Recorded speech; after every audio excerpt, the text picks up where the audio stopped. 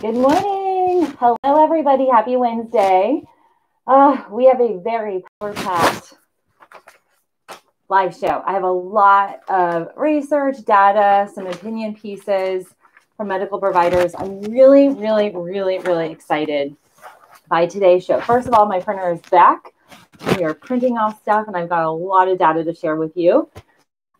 We are going to cover some big news in the world of immunity regarding COVID, how the body's immune response, how we can actually naturally encourage that. That's the main topic of today's live show.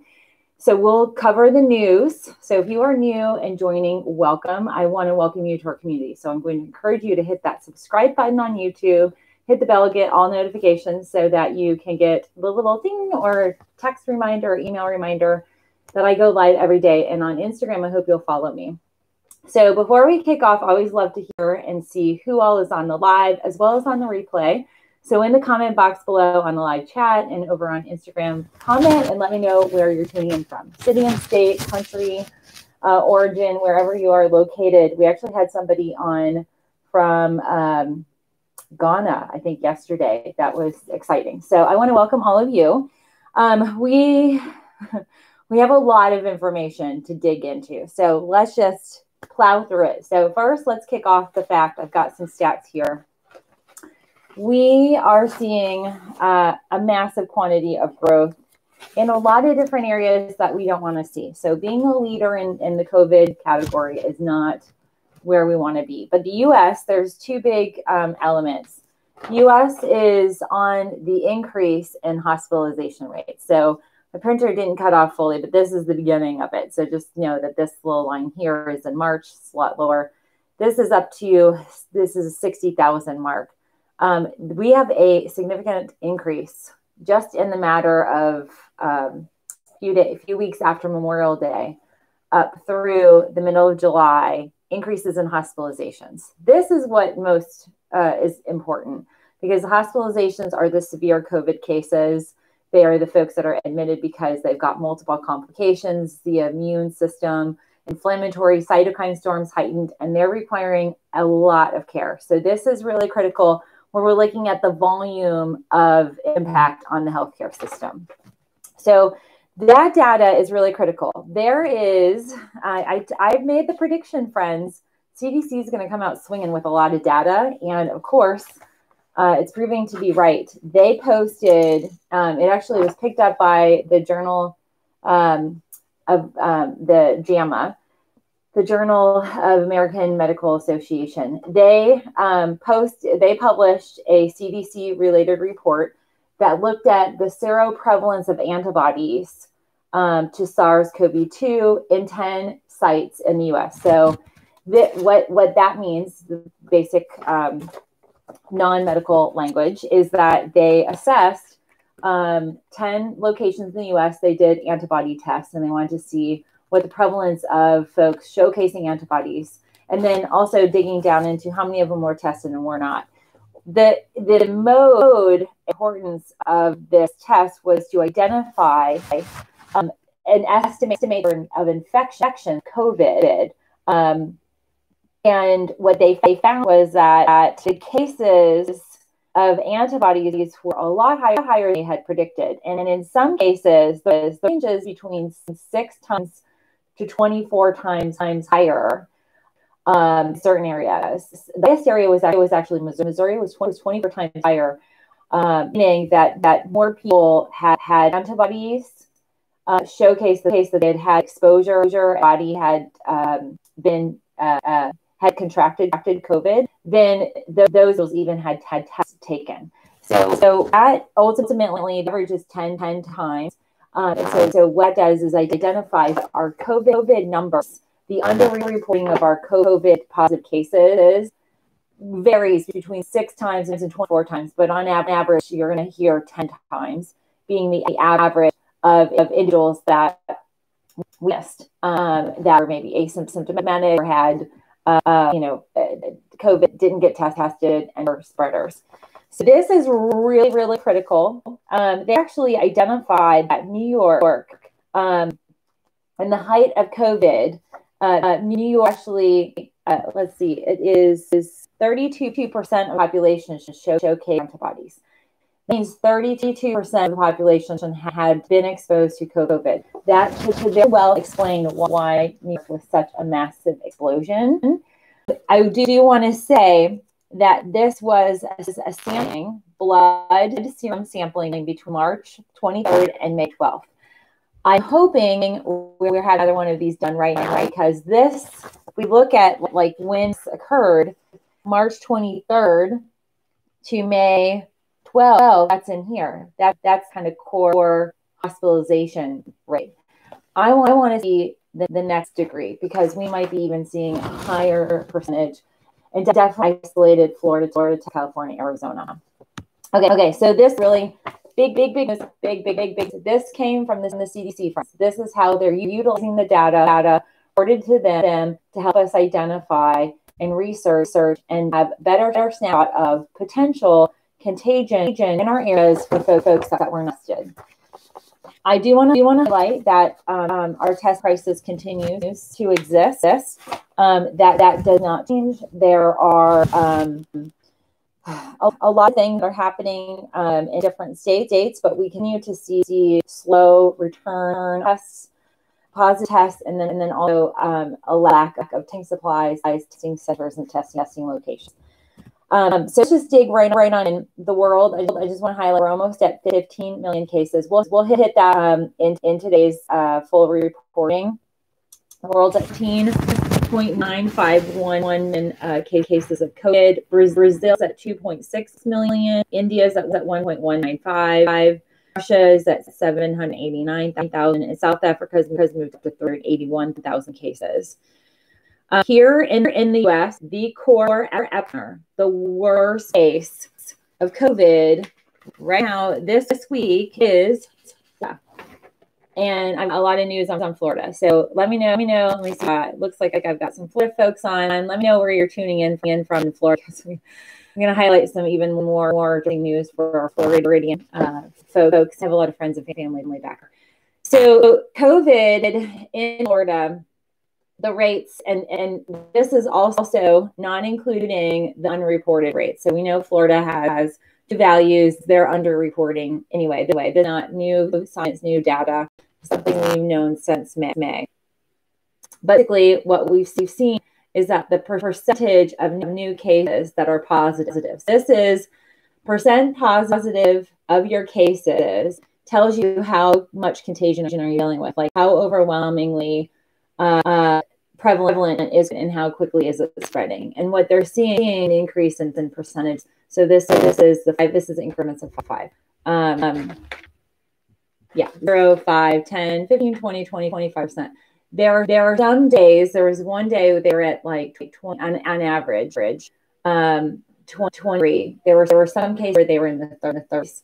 But we have identified that on average, really since just July, they're averaging in the high teens, double digits, and in the 20s right here. So 1 out of 5 Floridians has had exposure. Now, if we take into account this new CDC report, just speculate this into the Florida scene, we might be dealing with, knowing New York was as an epicenter, we might be dealing with a whole bunch more folks that have COVID. And that is a very scientific kind of hypothesis. I know we're going to have conclusive data that's being worked on now and articulate, but that is something we need to be aware of.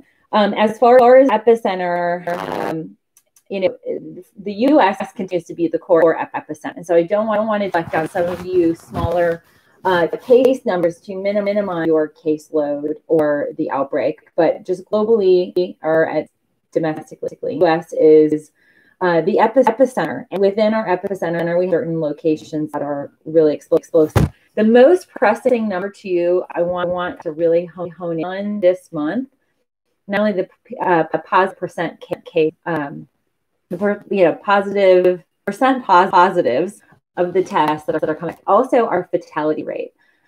Yesterday was a day we had over 1,000 deaths one day. And if we articulate how many total deaths we've had, it equals up to 2.5 Vietnam wars. So if we double the fatality rate, that is what we're dealing with. Very long war. Increases. We've had several states had high death, the highest death rate. Florida, for instance, they had a high 132 individuals. Georgia, we had 78. Let's see, Pennsylvania and North Carolina also had records, and Texas did have a high fatality rate. They've actually increased by 3% in Texas this month. So there are a total of 20 states that have rising hospitalizations. So these are severe COVID cases. They're having cases and the percent positive tests that are coming back, and they're having an increase in fatalities. So those three factors indicative of 20 states, that is an indication we have no control over the spread of this virus. And so it becomes really critical we take measures to minimize our exposure and we precautions since all of the individuals, family, your workspace, your social sphere, healthy and well. Okay, so, oh, YouTube has an echo again. I don't know what is going on with that. Sorry, you guys, the sound not good. Okay. I don't know. I've even checked all of I checked audio, so I don't know what's going on. Let me just make sure it's all fully. All my connections, I have a ton of connections. They're all like right here. You guys see, I've got everything all kind of in. And so, but we'll just keep going. Instagram is always your thing. So if you want to join our Instagram, the live show is there. It's unfortunate because I have such power-packed to share. Okay. So let me just run down some states in terms of the data. We have California, 400,000 cases. Florida is at 369,000. They a big day. They had just under 10,000. So they have 9,194 positive cases. There were 4 or 5 counties currently in the state of Florida that have no ICU capacity. 5 counties, and they are big counties. Miami-Dade being one. Miami-Dade now is at 130% ICU capacity. And then we also have on Friday, so tomorrow, Miami-Dade is going to get 5 new testing locations that they can run more tests on people. They were having people waiting in line for, and then having turn people away. It's insane. Okay. So yeah, Alwood Jen says there was no echo until about a minute or 2 ago. Yeah, I don't know. It is. I think it's a YouTube issue, and that's going to feel that because everybody complains. Like I'm aware of it. I can't do anything about it. Okay, so other stuff. North Carolina surpassed Pennsylvania in cases. They are now at 102,000 cases equal. For Texas, I want to talk about Texas. We talked a little bit yesterday about the Rio Grande area. They only have that whole area, the border area, has only 37 ICU beds available. They've seen a very significant increase, a double-digit increase in the fatality rates. To this, Dallas and Houston are starting to decrease in the positive cases. Now, they're still high. It is, maybe they've hit a plateau. We're not sure. But Hidalgo County. Yeah, Hidalgo County. They are the epicenter of Texas. So they're the county that has the most cases in the state of Texas. Here in Georgia, Savannah is announced yesterday getting help from Governor. But they also are charted to be a part of one of the phase 3 of the clinical trials. And they actually are looking for volunteers. So if you or any family live in Savannah and would be a part of the trial, there's information. Just click Savannah COVID trial. And there's a company that is going to be taking in candidates. The North Georgia here, there's we have the Blue Ridge Mountains, the beginning of the mountains, Appalachian Mountains. There's a North Georgia medical mobile unit that's set up for, and so that is a challenge. When we think about a lot of people from Atlanta go mountains and North Carolina, so there's a possibility that there's some spread happening that as summer is happening. Some news on this is very sad front. There's a situation in Michigan where the Felician Sisters North America, it's a convent of nuns. 30 nuns have died of COVID, and that's 22% of their population. It's basically a kind of a retirement center. 66 to 99-year-old nuns who are teachers, administrators, and volunteers, or not volunteers, but in the medical space. And the worst loss of religious women's life, any type of convent situation since the pandemic of 1918. So just want to put that out there. Florida. Let's talk about Florida. So I talked a little bit about the epicenter, and we're seeing excessive growth in the positive percentages. So 1 out of 5 folks that's getting COVID tested, it's coming positive. What they're seeing is the major hotspot, the number one worst case with COVID raging is Miami-Dade area. They're averaging 4,000 positive cases a day. They posted 76,000 cases since the beginning of the month. Tampa Bay is the 8th worst city to be in. They have posted 1,200 cases a day. Tampa Bay is where I grew up. That's where I started my business. This is where our house. Moved from there to Georgia. The 8th highest, they hosted 21,000 positive cases this month, and Orlando is next at number 9. And these are, this I've got to get a new one of these, but this is where we were at 2 weeks ago. Florida is moved into the number 1 spot, and within that, Miami is the worst. So that is where we're at, kind of with the states, and we're seeing, calls that we're going to have a youth COVID strategy. The fact that we are in now, month 5 of this, 6, and we have a new strategy. It's high time to get some sort of strategy going, because we are seeing this dip a little bit. It's going to go up again and then rise again, and that rise will be in the beginning of the fall, around Thanksgiving time, if we don't get a handle on this. The U.S. hospitalization, and it indicated this. The worst day was 59,538 Americans were hospitalized. Yesterday, we have, I think the latest day is the 19th. That number is 58,330. And so we are quickly approaching more than we were before, and haven't learned a whole lot.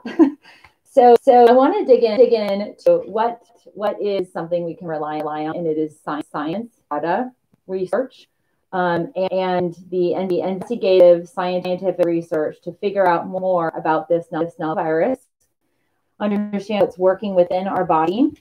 And today's topic, we're going to talk about the immune system, particularly a certain cell or group of cells that we can invigorate, because we're seeing that some of the vaccines are actually enhancing 1 degree of immunity.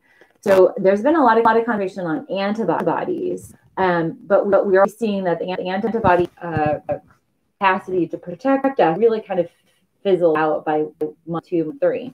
But what is showcasing to be a stronger, more powerful, more potent form of immunity might very, very well be the T cells. And we're going to talk a lot about that, but I want to highlight some additional research. Stay with me. I know it's an echo. And if you're concerned about the echo, come join on Instagram, because that's live and we're all good there. Okay, so I mean, right out of the gate, I'm so glad my printer paper is back on, because there's a big data. University of Nebraska, they had the first big study that talked about the transmission of COVID. They were testing patients' rooms, they were isolating, they were identifying just how overwhelmingly transmissible this virus is. We're finding particulates, on the ceiling, and so it really highlighted about transmissibility. They're back on. Got this new journal that has come literally, I think it came out yesterday.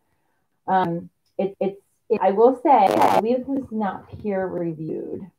Yeah, it has not been certified peer reviewed, but they posted it just out there. Basically, this talk about the transmissibility of the virus is also can also occur through normal walking and breathing, and that when we speak normally, not yelling or singing, when we're speaking and breathing, the virus can travel more than 6 feet. And what they did is they collected mic droplets, and they did this sort of device where it looked like a phone, and they were able to collate the droplets and identify that when they culled them, 3 out of 18 samples that they were able to replicate, meaning there's active viral particle. And these are 2 slides chasing the particle, or actually this is 1 slide. This is what this little quadrant looks like. But what they've done is they showcase the particles that were grown and how the replication process happened. And so these are micron, really submicron filters. And that's how they collated them. And they basically look at the likelihood of continued circulation of a virus. And, what does that time frame look like in terms of us being able to get control this? And so they went to the patient sample rooms. And this is kind of a readout of room, 7A, 7B, so 7th floor, A through D. And they look at the different types of particulates, and then the cold of them. So what the takeaway here is that there are 5 rooms, samples of bedridden patients. They use this little collection, and one micron particle, they found active viral particles, and those can be easily transmitted into our eyes, our nose, our mouth, as these are in the air. They're circulating in the air. They also could be circulated in our air cycle. So it's one of those where this is very telling, and this is one of the reasons indoor spaces, including church. I know you get a lot of messages. You guys are doing really great with your Saturday, and Sunday you're going to church. Do virtual churches, do virtual services. It is not worth you breathing in 1 micron. I mean, 1 micron, we can't even see with the naked eye. That is very significant. Breathe in 20 of those, and you have a COVID infection. So that is one big article. The next article that I want to highlight, actually, let's see, the one article I want to highlight is, let's see, where is it? Oh, here. There's a research letter out of, this again is JAMA. JAMA was really, the JAMA publication came out, so they've got a lot of great stuff on this. It came out on the 20th. So they look at thrombosis in hospitalized patients COVID in the New York City health system. So all New York City, the boroughs as well. They identify patients between March 1st and April 17th. And it's about just over 3,300 patients. And 16% of them who are hospitalized have some degree of blood clotting, some systemic clot. Either it is arterial. It might present as DVT, vein thrombosis, PSP, which is pulmonary embolism, heart attack, some version of a stroke. And what they've identified is that 62% of these clots are venous. They're in the veins. That's in the vascular channel. They're up in the brain. That can cause a stroke. They can be in the vessels of our lungs, be in our legs, our arms. 11% are arterial. So those 11% would cause the heart attack. And this is really, really critical too, because they dig into that myocardial infarction. I told a bit about that last week. The blood clotting triggers some of this. So they break down the ages. So the most impacted age group are those really the highest is going to be over 75, but there's a chunk between 55 and 74 that's a big collection. And then a really big component I really want to highlight is that BMI, and we talked a little bit about the BMI the body mass index. The most impactful group are those groups that are between BMI of 6 and 30. So that's in that kind of early mild obesity. And then the next most prevalent group was 31 to 40. But the study I highlighted last week really dug into that 30 to 40. But this is really cool. 26 to 30 on the BMI scale actually had a greater prevalence out of any of the BMIs to be more prone to that. So I think that's really critical. The other thing that is interesting about this is that in the minority, the ethnicity of folks that have blood clots, there's a balance between non-Hispanic, African American, and other multi-racial. And the greatest prevalence are non-Hispanic. So that's very interesting on that scale. The biggest comorbidity, the biggest underlying health condition for blood clots are going to be hypertension and high cholesterol and diabetes. So those are three: diabetes, high cholesterol, and diabetes, and hypertension. So your blood pressure. So that's really big news out of New York. Another bit of new news highlights type 1 diabetes and dig into ketoacidosis, which is a situation where type 1 diabetes directly impacts their pH level, and there's a big kidney impact there. The groups, the children who are we see this most prevalent are the age ranges of 6 to 11. The greatest severity of diabetic ketoacidosis actually occurs in the age group of actually under between 6 and 11, and it's more severe in folks under the age of 6. So it's very, one of the things that I've gotten a lot of questions on are type 1 adult diabetes, but type 1 children diabetes. I'm going to factor into children whose parents are trying to figure out what to do with school. There's potentially a risk for those children if they were to get exposed. And given the fact that we've gotten data on just the micron, the particulate from talking and breathing, is going to be critical. And again, that age range 10 and under, there's less likelihood of the transmission, but it's still there. So this really analyzed 532 children between March 13th and May 13th. And the average median age was 9 years. Okay, so that's one little tidbit of news. Other element of news that I think is very interesting is the journal college. So the medical college of India posted a journal talking about medication that they're using when COVID patients are coming in to minimize the blood. They're seeing the same effect. And there's this one medication. I think I'm probably gonna botch it, but it's tenecteplase. That is a lower anticoagulant blood clotting reducer. And then additionally in the studies, we talked a lot about. Oh, you know what? Here, is that better, you guys? my apologies. I think it fell. Is the echo okay? You guys on YouTube. So one of the things that is critical with the Dane or any of the blood clotting, deep vein thrombosis, the venous or arterial blood clot. If we can minimize that, we're going to minimize the long-term damage. Okay, yeah, sounds better. Okay, good. So apparently it was under control.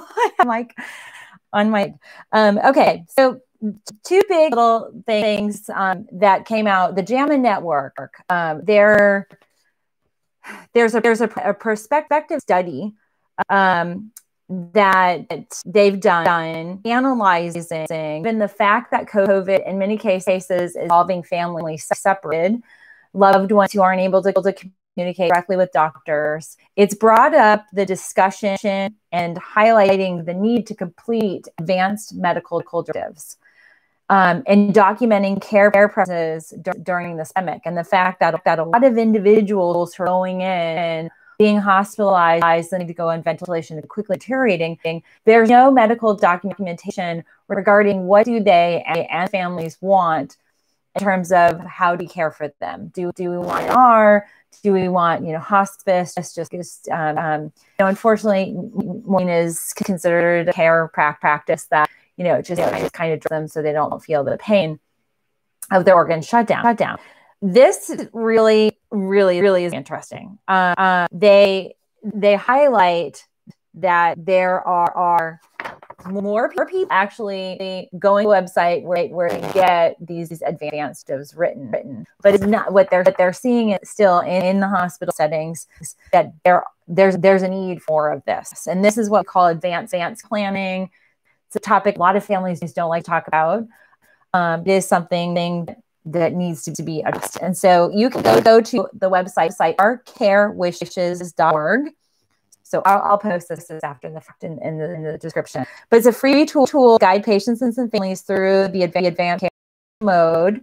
I've also seen lawyers in family planning, especially in Florida, because that's a big part of, elder care. We have a lot of retirees.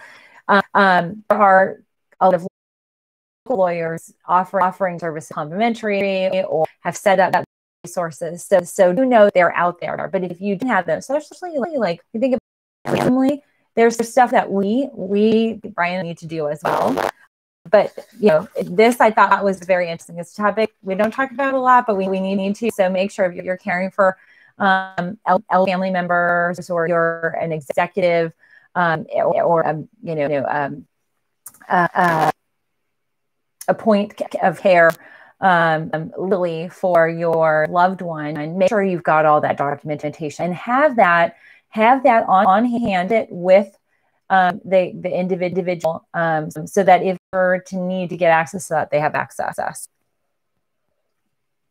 Actually, some of the things now you can put those on hard drives, and so you can literally get a hard drive keychain or have it on, something that they could easily grab. So just a little F that.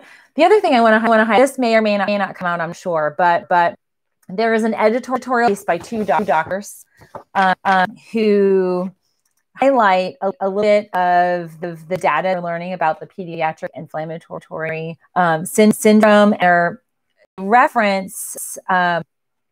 These are doctors, pediatricians out of Seattle Children's Research Institute and Department of Pediatrics, as well as some Italian-oriented medical. You want to suck on? Oh, you want everybody? Here, come say hi. Where are you? Here, sit up. Gabriel's come in. You can't really. Come here. Say hi, everybody. Oh, what's on your face? You want to say hi? Water's on my face. Water's on your face? It's like you've got some of your protein bar on your face. What you doing? Just was getting a suck on. We're getting a suck on. Loading. All right. You want to say bye to everybody? I sucked up my faces. Can you say bye, beautiful people? Bye. Suck faces. Say bye, beautiful people. Bye. Beautiful. Faces. Oh my gosh. All right, honey. Thank you. The door, please. All right, you got 5 beautiful suck on faces. Okay, so a little visit by Gabriel. He's so cute. He himself, long sleeves, pants, and he has a Superman pant or spider pants on. They have like a little blue. They're really long for him, and so he's got them half on his feet. He's like, these are my super feet. So anyway, that's the working mom working from home a little bit. Okay. So on cue, we're talking about children's health, but these physicians talk about, okay, here's all the evidence that we have about this inflammatory disease. This is what we know, at least from the Kawasaki toxic shock syndrome. And what they've done is they pulled the data, talked a little bit about information out of the European Center for Disease Control. I mean, it's the European CDC, as well as the European Union and European and Economic Area. And they talk a little bit about the likelihood or the lack of likelihood for children to develop the more intense severe version of COVID. What they put together, and I've highlighted, I just love that it's in this little editorial. They highlight that one of the things that the emergency rooms are showing is not necessarily a direct viral insult, and so put it in that way. But might be seeing the impact of COVID in these little bodies. It might be an adaptive immunity, and so it's an immune response. And we've already kind of articulated, but what they say is it's not just the infection; it's a sector effect. And that might be a point where we might be able to see some therapeutics. We might be able to see, okay, kids are getting diagnosed. We might be able to run some labs and be able to determine. But I thought that was interesting. What they talk a little bit about, likelihood prevalence. It's 1 out of 100 children, 20 out of 100, or sorry, 1 out of 100,000 children, 20 out of 100,000. And the likelihood, the cases are still on the lower end, and do pull in the more recent data that we have. But I think this is just something that I think is good for us to reference. It's out there. But most importantly, what I want to do today is really talk about this one article that came out in the Science on the 17th, yesterday. But it did into SARS-CoV-2 T cell immunity, and they talk about the specificity, the function, the durability, and the role of the T cells. Now, this really, this time is perfect. It coincides with the third trial that we're seeing out of the Oxford study, the Oxford AstraZeneca vaccine trial, where we're seeing that particular vaccine is producing antibodies. Importantly, it's producing the T cell immunity. And the T cells become really critical in our viral immunology, as in that the T cells are honestly the most important aspect of our prolonged immunity. So when we talk about herd immunity, it's not always about the antibodies. In fact, T cells are bigger. They're more dominant. They're more robust in their capacity. And the multitude of T cells, you have your fire cells, you have your helper cells, you have your memory cells, which is really critical. The T cells, not the antibodies, but the T cells can get turned on to fight a pathogen. It can turn on and fight a virus. And so those cells are going to be critical to age. They are in their circulations in the blood. So we can analyze these. We can tell people's T cell activity.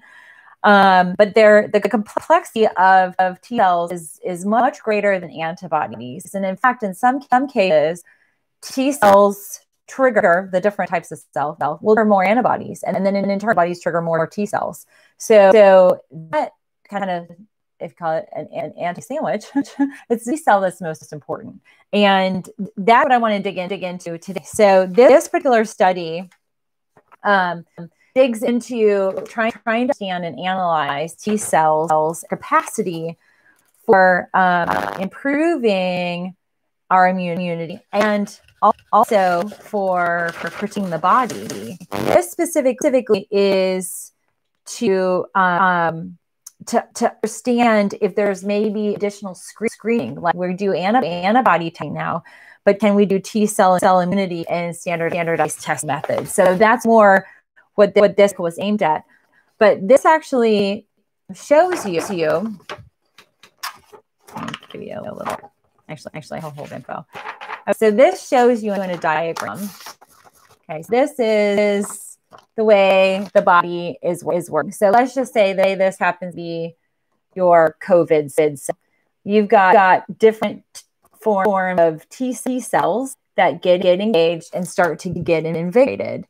And you see killing infected cells that occur cell apoptosis. So these cells are being from the T cell.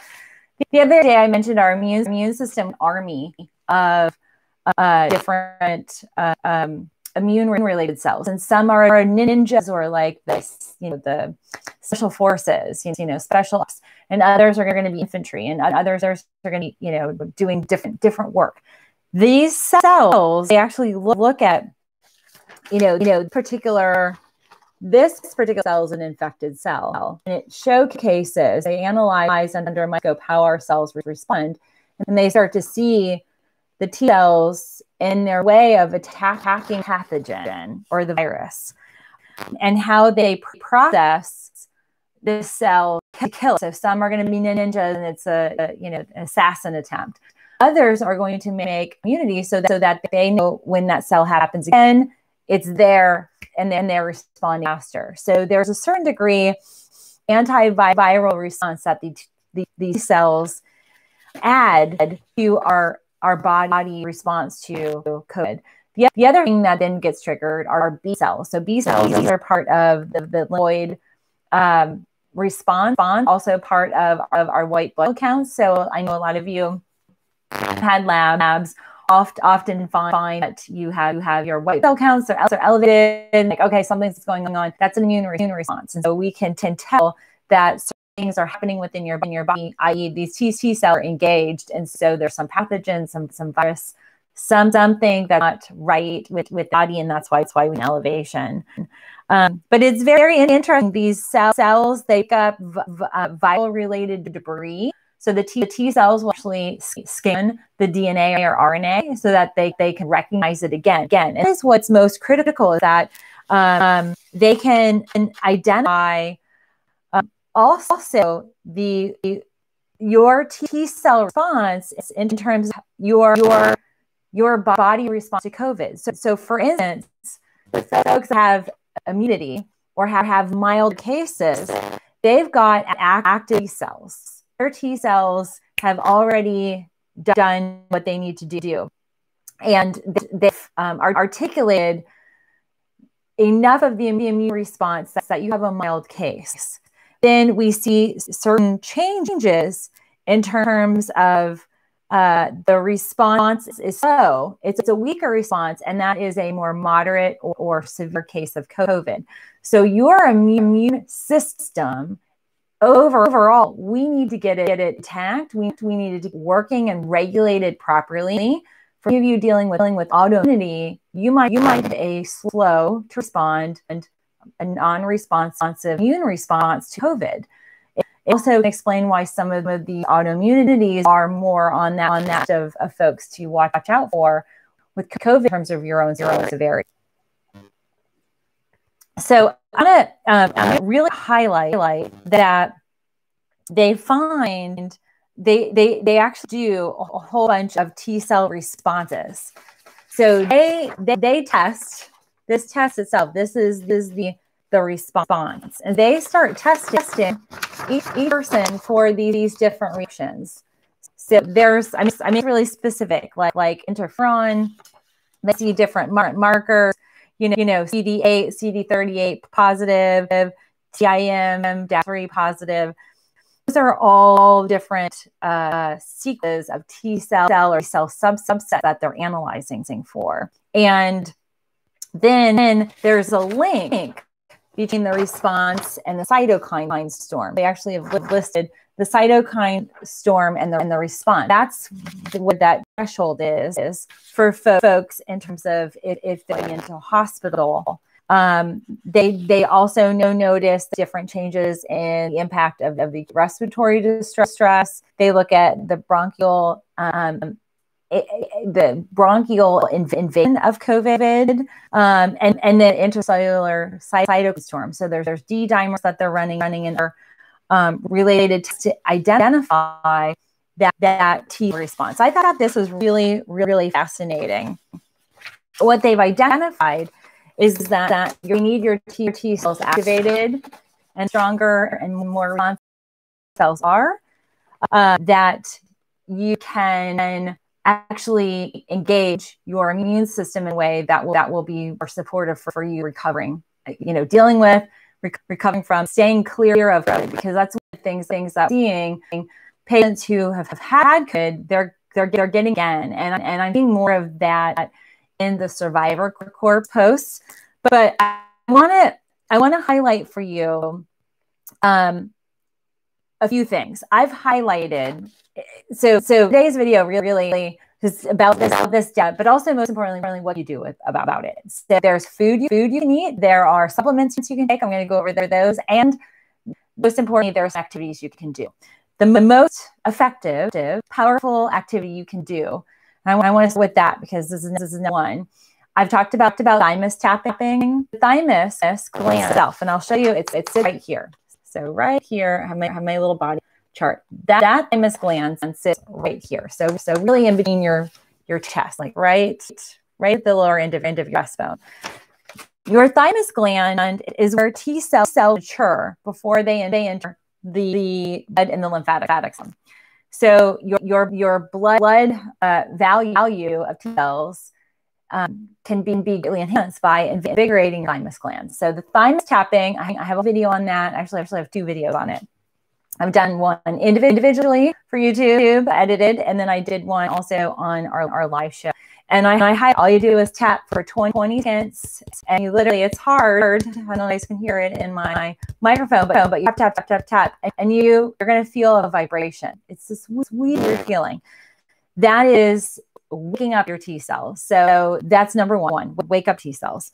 Second thing that you want to do is you want to invigorate your lymph system. Your lymph system transports them. So they go through blood and lymph. So you want to do things, dry skin brushing. If you have any fluid swelling, edema, or lymph node lymphedema, watch my playlist. I have almost 50 videos on being your lymphatic. But you can do dry skin body brushing. Sweating is powerful at moving your lymphatic. Exercising is powerful. Taking a homeopathic called lymph stim is a big one. For of you who have watched my content on lymphatics, that will move your lymphatics without you doing anything. The other most important thing that you want to do is take a glandular. So if your thymus gland was radiated, or if you're chronically weak in terms of immune response, so you have autoimmunity, you're frequently sick or cold, you have recurrent infections, recurrent cellulitis, recurrent cold sores, canker sores, infections very easily, internal infections, external infections, skin infections. You always get sick. You're always a family member who gets the cold or the flu. It's time that you invest in supporting your thymus gland. And thymus glandular, I have that down below. That is what you want. It allows your thymus gland to get invigorated. It enhances circulation. It wakes it up as well. And then you're going to see a greater maturity, a greater articulation of these powerful T cells. And it really is very, very powerful at doing that. The thymus tap, moving your lymphatics, a thymus glandular are critical. I want to get into some foods that are helpful, because we want to do is we want on all angles really support our T cells now more than ever. For even those of us who have no underlying health conditions or autoimmunity, it's very potent for you as well. Any type of immune response, especially to a COVID, we need to equip and get all of our fighting cells. It's waking up army. We need to get them in order. We need to get them engaged. We need to get them ready and on alert. And so your T cells, what the research is showing, they may protect us more than the antibodies and they're more potent in terms of the longer terms. So T cells, while bodies fizzle, T cells last longer, and that memory of those T cells and then the killer cells, those all play a role in also promoting the antibody response. So the higher the T cell, the longer time frame you have, the greater quantity of those you have. Also, then are going to see longer antibody response, which it plays into the role why people are getting sick again that have already susceptible to it. They're already susceptible. They didn't have a good, healthy T cell immune response. They didn't have their thymus creating mature T cells. They had underlying health conditions, had them chronically revolving, and never got system age. And then it's this repetitive getting sick. And one of the things that we've got to do is we've got to eat right. We need to exercise and do these for self-care. And then we need to take the proper supplementation. Food, green tea. There's a lot of research green tea that it will improve and enhance T cell activity, as well as enhance the T cell releasing from the thymus. The papaya, if you eat papaya, it's actually something that some people grow depending on where you live. But papaya on a daily basis is a very powerful fruit at enhancing your T cell activity. Oysters, if you like oysters, those are really great, particularly because they have high content of selenium and zinc. Those are minerals that are very high and rich in support T cells. Beans and nuts, so legumes and any type of your nuts, sunflower seeds, your pumpkin seeds, your almond, walnut, cashew, pistachio, garlic, leafy greens, carrots also carry a high content of the properties necessary to enhance your T cell activity. As far as nutrients, some of the nutrients, the nutrients, these are supplements you can take. Only make sure you get your values tested. If you are on the lower side, then will be predictive of our T cell response. Vitamin D, we need that optimized 85 and higher. Zinc, acid, B6, and selenium. Selenium of 55 mcgs, 55 mcgs a day, really big. And then also, there's one other supplement I love, and it's called Cell Forte. I'll link to it down below. I didn't get a chance to before I started shooting with you all today, but that is a very powerful compound. It splits into two and actually invigorates the killer cells. So there are a multitude of T cells. Each has a different role and function. But those T cells are those ones that are your frontline army. They're infantry. You need more infantry carriers to fight a virus of this size. And the multitude and the spread is quite overwhelming. So Saturday is another good one. Activities that you can do: yoga, meditation, grounding exercises, take feet off, putting your feet in dirt and sand. I have folks that live in condos or complexes where they can't get in to, they can't go to a sandy area where they don't have dirt in their backyard, whatever. You can literally have a little dirt bin, very similar to like I said, these little some sense with Gabriel. You can have a sensory bin for yourself that you feed in. And literally that is a very grounding activity. But definitely walking, running, nature, being in nature is very grounding and very, very powerful for that. You also are getting sunshine, getting out and about. So when you can, safe fashion, make sure you're wearing full eye protection and cover your nose and your mouth, and make sure you've got all your sanitizing, all that stuff with you. But those are ways to really, really minimize the development of COVID within your body. And I want to say that to me. So, one, nothing has been proven as a cure for COVID. So I want to put out there, these statements are in a way curative. But we know that, the interwoven web of molecular, cellular, immune activity within your body, that is your defense mechanism. And there are proven, we have study data on green tea and papaya and vitamin D in the roles, in the role of enhancing those defense cells, your T cells. We know this because we have a lot of data on cancer. A lot of research in the autoimmunity, colitis. So we've identified these already. They also translate into our normal every immunity, and for sure within the world of COVID. But this is something that I think overall we might start to see some labs online that might be adding the T cell testing to the mix. That might also encourage physicians and clinicians to run your T cells. It might be a screening tool down the road. But we're learning more about our immune response. We didn't know all of this in March. They were speculating, started to do this data. But, when we're getting into, the viral proteome and the capacity for our body to respond, we actually have a response mechanism. And so those, if you want technical, CD4 and CD8 are they're the effector functions. Those are the elements that get involved within the body, the T cells. And so food invigorate that. Thymus tapping every day. Thymus tap. You can do that in the morning, midday. Most importantly, invest in a thymus gland, because most of us have a very sleepy, weak, lazy thymus gland that you got to get up. And the thymus gland just as important and potent in your immunity as your thyroid is for your reproductive health, metabolic health. Many of you are familiar with getting your thyroid tested.